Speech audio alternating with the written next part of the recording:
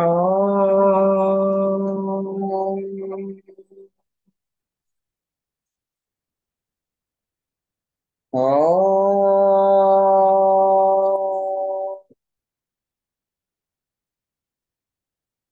ఓం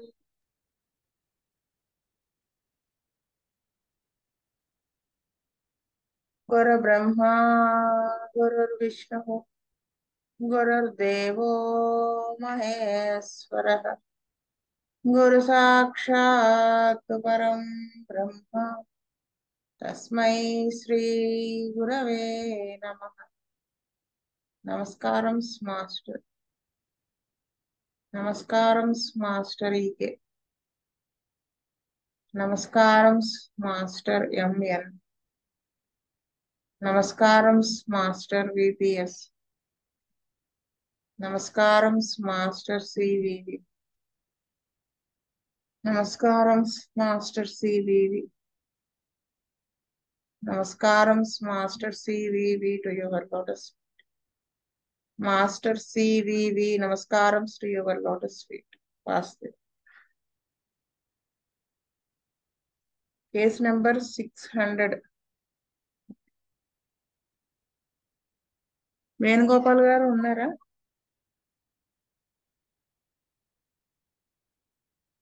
కృష్ణవేణి చదువు. Vastava, case number 600.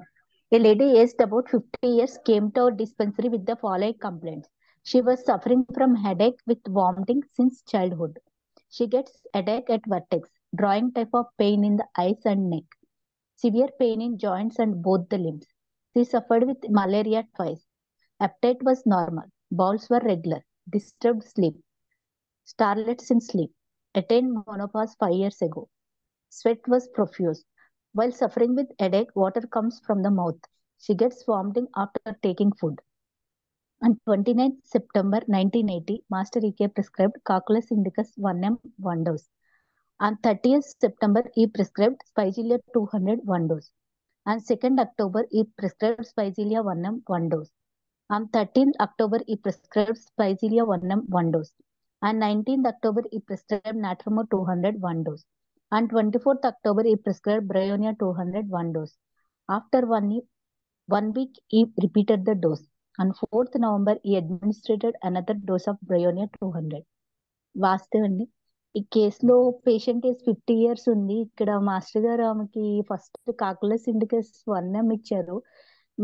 ఆమెకి main గా అంటే సివియర్ హెడేక్ తో అది బాధపడుతున్నారు. అయితే ఇక్కడ 4th పాయింట్ లో డిస్టర్బ్డ్ స్లీప్, స్టార్లెట్స్ ఇన్ స్లీప్ అని ఉంది. Maybe first sleep disturbance base చేసుకుని మాస్టర్ గారు కాకులస్ ఇండికస్ 1M ఇచ్చుంటారేమో అనుకుంటున్నాను అండి. కానీ మళ్ళీ వెంటనే నెక్స్ట్ డేనే బెటర్మెంట్ రాలేదేమో. సివియర్ జాయింట్ పెయిన్స్ కూడా ఉన్నాయి. అందుకని మళ్ళీ స్పైజిలియా 200 1M వరకు ఇచ్చారు.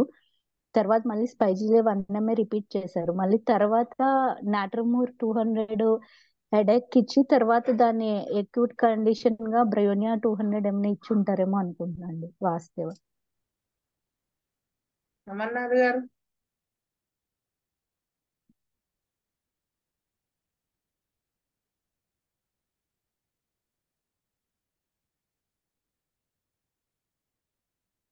విజయ్ కుమార్ గారు. వాస్తవండి. ఫస్ట్ పాయింట్ లో కాక్యులస్ 1M హెడేక్, వామిటింగ్ సెన్సేషన్ మీద ఇచ్చారండి. తర్వాత కూడా సివియర్ హెడేక్, వర్టెక్స్ మీద ఉన్నప్పుడు స్పైజీలియా ఇచ్చినట్టుగా అనిపిస్తుందండి. ఆ తర్వాత స్వెట్టింగ్ దృష్టిలో పెట్టిన మాస్టర్ నాట్రమోర్ 200 ఇచ్చినట్టుగా నాకు అనిపిస్తుంది మేడం. వాస్తవ. పూర్ణానందం గారు. మేడం గారు, దీనిలో ప్రామినెంట్ గా నాకు క్యాపో సింప్టమ్స్, స్పైజీలియా సింప్టమ్స్ ఏమీ కనబడలేదు. మామూలుగా వేడిగా ఉన్నాయి, కానీ స్పెసిఫిక్ గా దీనికి కాకులస్ పడుతుందని చెప్పే సిమ్టమ్స్ కానీ స్పైజీలియా పడుతున్న సిమ్టమ్స్ నాకు అది కనబడలేదు. వాస్తవ. మారుతి గారు.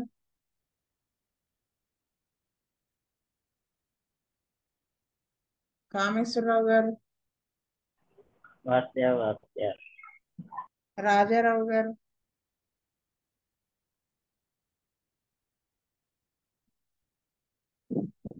మన్మోహన్ గారు, వాసుదేవ్ అండి, నాకు అర్థం కాలేదండి. వాసుదేవ్. నాకు అర్థం కాలేదు. శీతల్ రెడ్డి గారు, వాసుదేవ్. శ్రీలత గారు,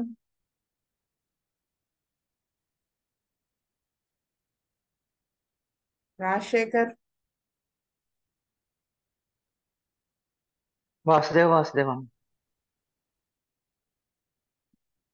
నెక్స్ట్ కేసు విజయ్ కుమార్ గారు చదువుతారా? వాస్తవం అండి. Case number 601. A boy aged about 9 years brought to our dispensary with the following complaints. He was suffering from headache. It lasts for 3 to 4 days. Occasionally suffers with number of sneezings. Bowels were regular. Poor memory in studies. 4 months ago suffered with typhoid and urinary tract infection and suffered for 2 months. He gets pain in hands by writing more time. He does not want to take rice item. He prefers to eat snack item. He does not eat curries. He started in sleep because of dreams. Sleep was good. He was noisy. Likes sweets. He prefers a hot water bath. He needs moderate fan air. On 28/9/1980, Master E.K prescribed China 201 dose. On 5th October, he repeated the dose. On 11th October, he prescribed Carbo NMS 201 dose. He was better after this dose. On 21st October, Master E.K prescribed China 201 dose.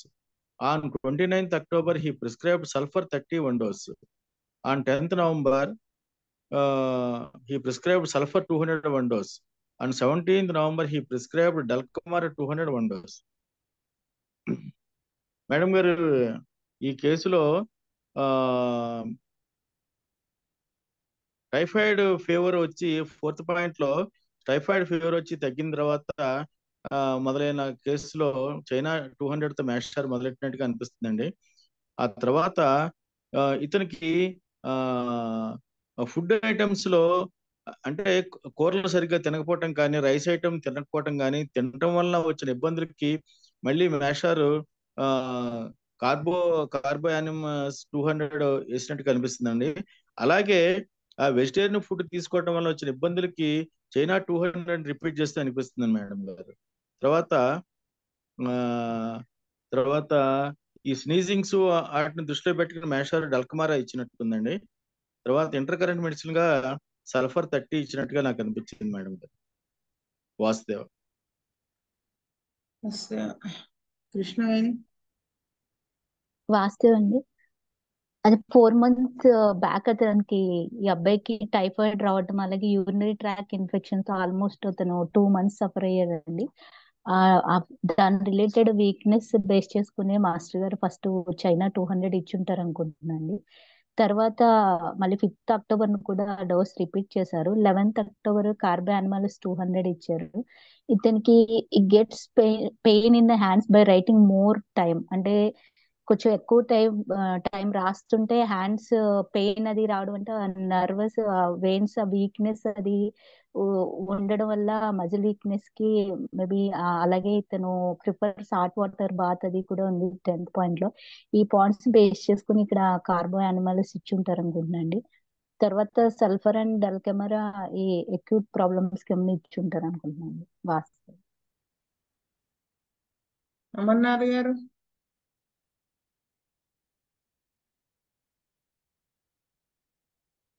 Purnanandam గారు,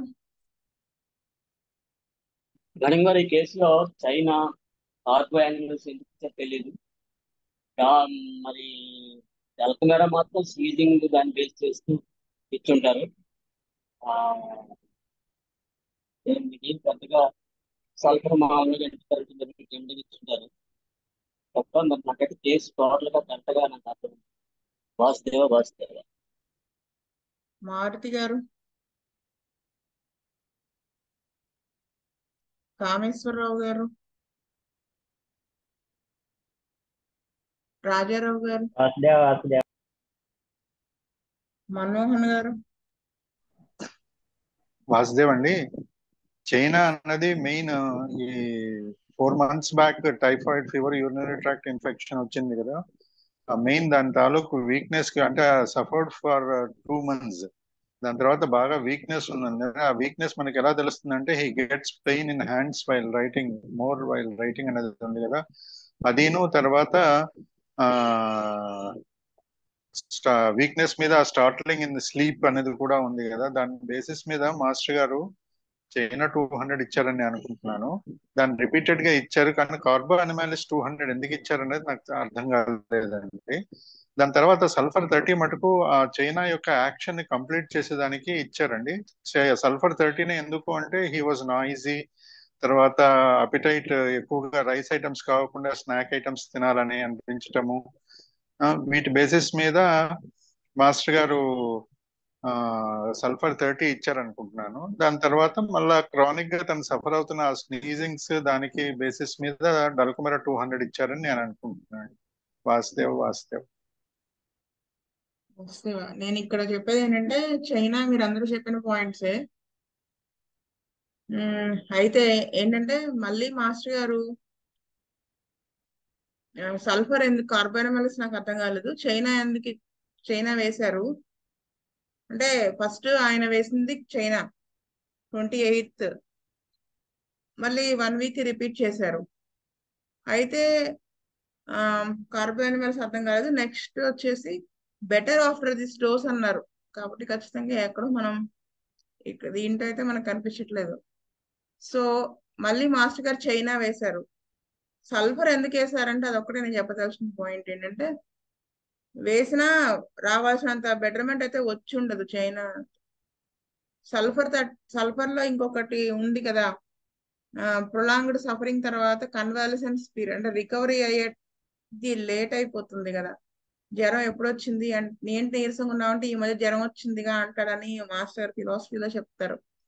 ఎప్పుడు వచ్చింది జ్వరం అంటే 4 నెలల క్రితం జ్వరం వచ్చింది కదా అంటాడు. అలాగా ఇతను సఫర్ అయిన దానికి 4 months క్రితం సఫర్ అయ్యాడు చూసారా. 2 నెలలు సఫర్ అయ్యాడు, ఇప్పుడు 6 నెలలు అయింది. 2 months సఫర్ అవ్వటము, 4 months క్రితం. దాని కింద అప్పటికి తగ్గలేదని సల్ఫర్ 30 వేసి ఇంకా దాంతో బెటర్మెంట్ వచ్చి ఉంటుంది. అందుకే మాస్టర్ గారు వెంటనే 200 వేశారు.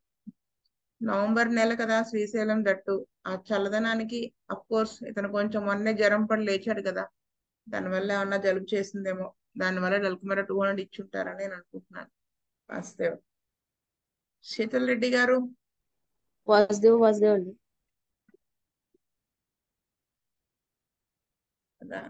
శ్రీలత గారు. రాజశేఖర్. వాసుదేవ్ అమ్మ, అదే చైనా సల్ఫర్ మీరు చెప్పిన పాయింట్సే. కార్బో యానిమల్స్ గురించి కూడా ఒక చిన్న పాయింట్ యాడ్ చేద్దాం అనుకుంటున్నాను. కార్బో యానిమల్స్ లో కూడా ఇలా ఎక్యూట్ కండిషన్స్ డెవలప్ అయ్యి దాని తర్వాత బాగా వీక్నెస్ రావడం, అంటే కార్బోవేజ్ లాగా ఉంటాయి సిమ్టమ్స్. కానీ ఇలా ఎక్యూట్ కండిషన్స్ ఎస్పెషల్లీ ఇలాంటి టైఫాయిడ్ ఫీవర్స్, ప్రొలాంగ్డ్ కండిషన్స్ అలాంటివి వచ్చిన తర్వాత వాళ్ళలో ఆ రకమైన వీక్నెస్ డెవలప్ అవుతుంది అనమాట. అలాంటి చోట కార్బో యానిమలిస్ ఇండికేట్ అవుతుందండి. ఇది మనకి పాతక మీటర్ అమెరికాలో ఇచ్చాడు ఆ పాయింట్.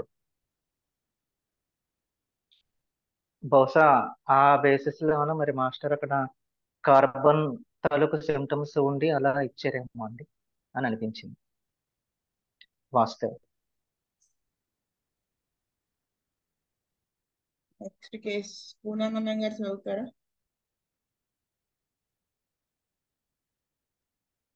మేడం గారు, case number 602. A boy aged about 11 years came to our district in the following complaints. He passes through immediately after taking. He is also suffering from pain in the left eye. Later 4 years he suffered diarrhea for 2 months. Passes through daily 3 times after taking food. Yearly months getting clearer. And 20th September 1980 Martin prescribed daily going on. And 23rd October he prescribed 1 day. We repeat the books. The 30th November administrated under 2 doses raising it in the HDR. దీంట్లో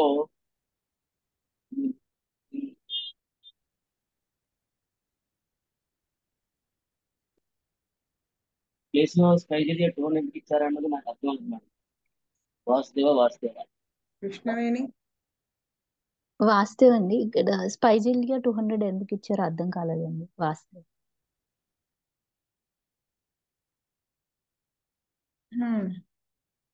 అమర్నాథ్ గారు, విజయ్ కుమార్ గారు. వాస్తవ్ అండి. Second point లో he was also suffering from pain in the left I అండి. Left side వచ్చే problems ని base చేసుకుని మేషర్ Spigelia 200 ఇచ్చారండి. తర్వాత మళ్ళీ దాన్నే కూడా రిపీట్ చేశారండి. మెయిన్ దాని మీదే మొత్తం మెషిన్ అంతా కూడా ప్రాబ్లమ్స్ అన్నిటి కూడా లెఫ్ట్ సైడ్ బేసిస్ మీద ఇచ్చినట్టుగా నాకు అనిపిస్తుంది మేడం. వాస్తవ్. మారుతి గారు, కామేశ్వరరావు గారు, వాసుదేవ రాజారావు గారు, మన్మోహన్ గారు. వాసుదేవ్ అండి. నాకు ఆ లెఫ్ట్ సైడ్ అయిపోయిన ఒకటి కనబడుతుంది తప్ప మేజర్ గా స్పైజీలియా 200 ఎందుకు ఇచ్చారు అనేది అర్థం కాలేదండి. వాసుదేవ్. నాకు అర్థం కాలేదు. వాస్తవ. శీతల్ రెడ్డి గారు, వాసుదేవ.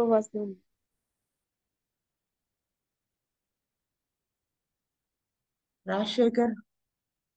వాస్తవమ్మ.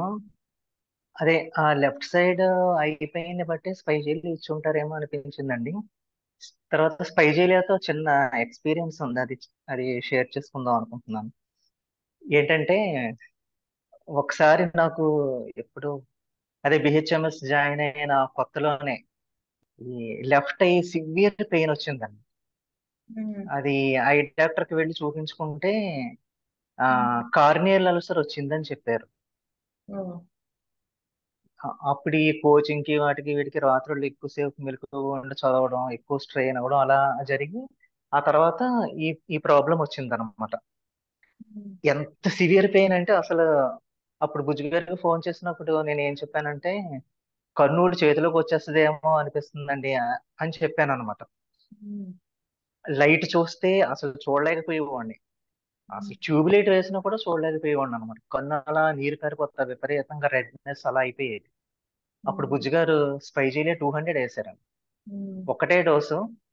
తర్వాత మళ్ళీ 1 year వరకు రాలేదు నాకు పెయిన్. 1 year తర్వాత మళ్ళీ వస్తే మళ్ళీ స్పైజీలియా 200 వేశారు. ఆ తర్వాత కూడా తగ్గిపోయింది. మళ్ళీ ఇంచుమించు 1.5-2 years వరకు మళ్ళీ రాలా. తర్వాత మళ్ళీ స్పైజీలియా 200 వేశారు. అప్పుడు కూడా ఇక తర్వాత మళ్ళీ రాలేదు ఇప్పటి వరకు. అదే మామూలుగా కార్నియల్ అల్సర్ అంటే అల్సర్ అని చెప్పి మెరక్సాలు ఇలా వేరు వేరు రెమెడీస్ ప్రిస్క్రైబ్ చేస్తూ ఉంటారు ఈ థెరప్టిక్ బేసిస్ లో. కానీ అక్కడ బుజ్జిగారు పెయిన్ బేసిస్ లో స్పైజీలియా 200 ఇచ్చారండి. వాస్తవం.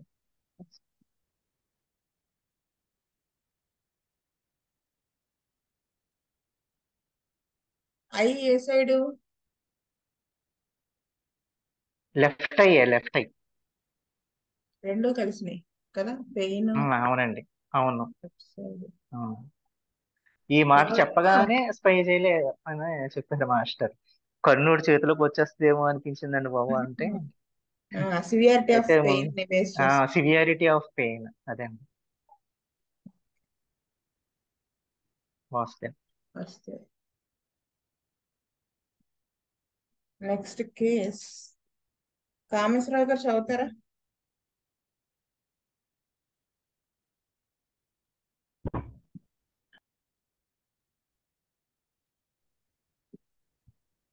కామేశ్వరరావు గారు. చదువుతాను. Case number 603. An old lady aged about 65 years came to our dispensary with the following complaint. Occasionally suffering from palpitation and always suffering from dyspnea. While suffering with palpitation, she also gets vertigo, profuse sweat in the head. White discharge was more at daytime. At that time, body becomes oedematic and pain in the liver region and gets sweat. She had bad knees. She had numbness of legs. Right leg was more numb. Polyuria 5 to 6 times per day. At Morning urine color was yellow, and at night it was normal in color. Bowels were transmitted. Passes hot stool once in 2 to 3 days. She had weakness and irritation. During palpitation, she gets severe weakness, burning pain in the chest between 4 and 6 p.m. While suffering with burning pain in the chest, she gets headache. Sleeplessness at 5 a.m. She suffers with pain around the umbilicus. In past, she had hypertension. Now her BP was normal. Stinging type of pain all over the body. She did not get sleep till 1 a.m. From 1 a.m. she suffers with pain around the umbilicus. Always wants to lie down. She had no interest on work.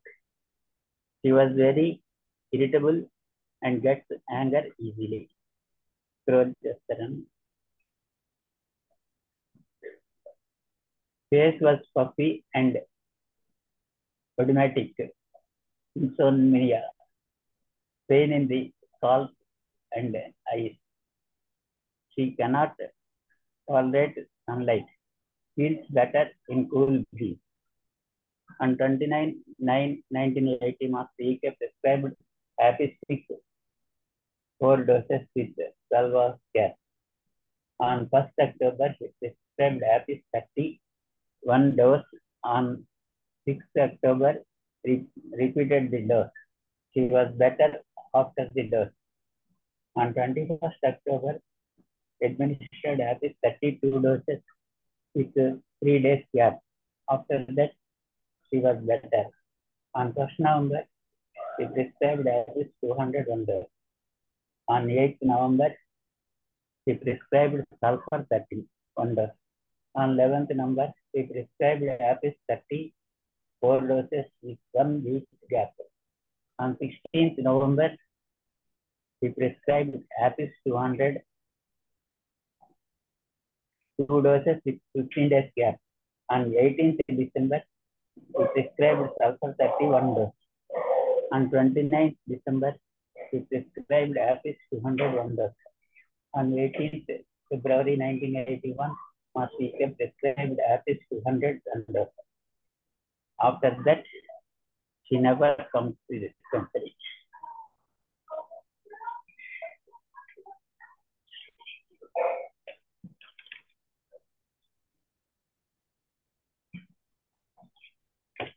The main urinary infection వల్ల happies start చేశారని treatment accident ఉండగా ఉండటం వల్ల దాన్ని continue చేశారు. తర్వాత activate closing దగ్గరకి sulphur 30 కూడా ఇచ్చారు.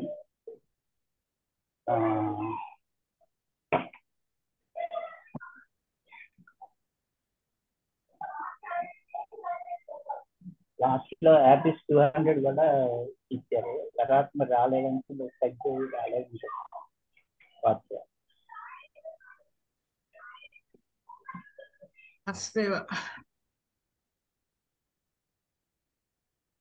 కృష్ణవేణి వాస్తవ్ అండి. ఈ కేసులో పేషెంట్ ఏజ్ వచ్చి 65 years ఉన్నది ఆవిడకి. సో మెయిన్ గా ఇక్కడ మాస్టర్ గారు ఎపిస్ 6 తో స్టార్ట్ చేశారు. ఫస్ట్ ఇక్కడ 16 point లో stinging type of pain all over the body main. అలాగే 20th point లో ఫేస్ వాజ్ పఫీ అండ్ ఓడమాటిక్. అలాగే 19th point లో she was very irritable and gets anger easily. And 22 point లో she cannot tolerate sunlight. Feels better in cool breeze. Main Apis వేడిని తట్టుకోలేకపోవడం అన్నది ఒకటి main modality Apis కి. ఈ stinging type of pain, అలాగే ఈవిడికి స్వెట్స్ కూడా ఎక్కువ పడుతున్నాయి. ఈ మెయిన్ క్యారెక్టరిస్టిక్ పాయింట్స్ ఆవిడ ఏజ్ అని పేస్ట్ చేసి సివియారిటీ కూడా పెయిన్ ఎక్కువ ఉండడంతో మాస్టర్ గారు ఫస్ట్ ఎపిస్ 6 ని 12 hours గ్యాప్ లో ఇచ్చి తర్వాత బెటర్మెంట్ వచ్చాక 30 స్టార్ట్ చేశారండి. మళ్ళీ 30నే రిపీట్ చేసి ఇంకా బెటర్ అయ్యాక అప్పుడు ఆవిడకి 200 ఇచ్చారు. తర్వాత సల్ఫర్ దాని యాక్షన్ ఇంకా సస్టైన్ చేయడానికి సల్ఫర్ ఇచ్చి ఉంటారు అనుకుంటున్నాను. మళ్ళీ అలా ఫైనల్ గా ఎపిస్ 200 తో కేసు క్లోజ్ చేసినట్టు అనిపిస్తుంది. బాస్ అమర్నాథ్ గారు.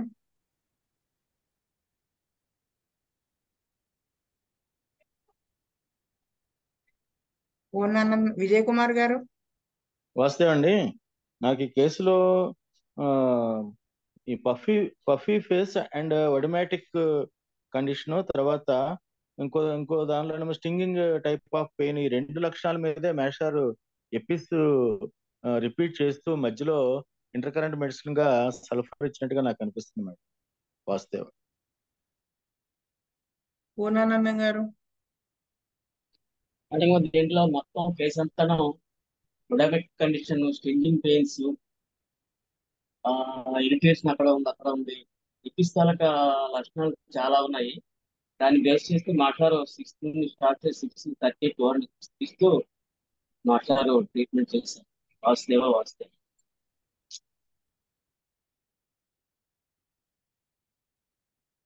మారుతి గారు. రాజారావు గారు. మన్మోహన్ గారు. వాసుదేవ్ అండి, కేస్ మనం చూస్తే ఇది కార్డియాక్ కండిషన్ క్లియర్ కట్ గా తెలుస్తుంది. ఫస్ట్ పాయింట్ లో suffering from palpitation and suffering from dyspnoea, also suffering with palpitation, she also gets vertigo అన్నది, స్వెట్స్ ఇన్ ద హెడ్. తర్వాత నెక్స్ట్ వచ్చేసి మనకి ఎక్స్ట్రీమ్ వీక్నెస్ అండ్ ఇరిటేషన్, అంటే కార్డియాక్ దీనివల్ల వీక్నెస్ అది వస్తుంది. During palpitation she gets severe weakness అన్నారు కదా, అది ఇవన్నీ కార్డియాక్ సిమ్టమ్స్ ని ఇండికేట్ చేస్తుంది. అపిస్ ఎందుకు ఇచ్చారు అని అంటే ఇక్కడ puffiness of the face, very irritable, తర్వాత stinging type of pains, redness, తర్వాత బర్నింగ్ అమిలేషన్, కోల్డ్. ఈ బేసిస్ మీద మాస్టర్ గారు ఎపిస్ 6 తో స్టార్ట్ చేసి గ్రాడ్యువల్ గా 30కి వెళ్ళారు. ఆ 30కి వెళ్ళిన తర్వాత సల్ఫర్ మోస్ట్లీ అది దాని ఇంటర్ కరెంట్ గా వేశారని నాకు అనిపిస్తున్నది. అది వేసిన తర్వాత మళ్ళా అపిస్ 30 నుంచే మొదలు పెట్టి 200 వరకు వెళ్ళారండి. అది వాసుదేవ్ అండి. మీరందరూ చెప్పిన పాయింట్స్ నేను చెప్పాల్సింది అంటే ఏం లేదు. వాస్తవం. రాజశేఖర్. వాసుదేవ్ అన్న కూడా సేమ్ పాయింట్స్. వాసుదేవ్. స్వస్తి ప్రజాభ్య పరిపాలయంతాం న్యాయేన మార్గేణ మహిమహీస. ఓ బ్రాహ్మణేభ్యः సోమస్తు నిత్యం లోకా సమస్తా సుఖినో భవంతు. లోకా సమస్తా సుఖినో భవంతు. లోకా సమస్తా సుఖినో భవంతు. ఓం శాంతి శాంతి శాంతి. వాసుదేవ వాసు